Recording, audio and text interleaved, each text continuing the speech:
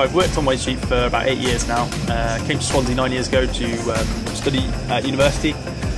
Started off part-time, started off as a glass collector across the road in Peppermint, just literally once, twice a week collecting glasses, and just kind of fell into it really. Did a bit of bar work, supervisor, management, finished uni and just stuck with it really. So yeah, 8-9 years. I think, you know, when I first came to Wind Street, I had a bit of a reputation. Tides are starting to change. I think people are becoming more aware, they care about their appearance, and I think the connotations of, you know, that binge drinking culture are really starting to change. There's a lot more provenance, people want to know what they're drinking, like different types of gin, and they care about what they're actually consuming. So I think, you know, all these things have had a positive effect on Swansea, especially on Wind Street. When I first came to Wind Street 9 years ago, there was kind of, oh, you can drink for £10.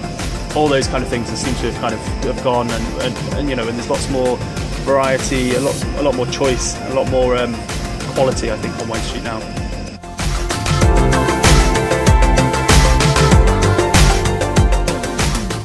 Coming from an independent, the options are much greater for what you can do. There's a lot more kind of customer involvement in an independent than there is in a corporate, and the choice on Wind Street is phenomenal.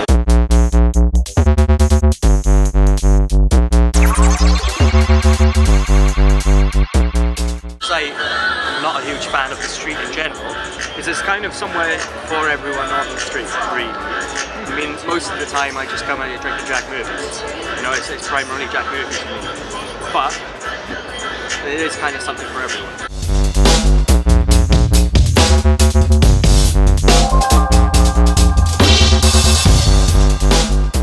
Well, it's in the middle of all the student universities.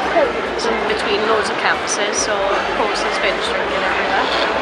But I think with the street casters and the police, it's well controlled and it's well looked after as well.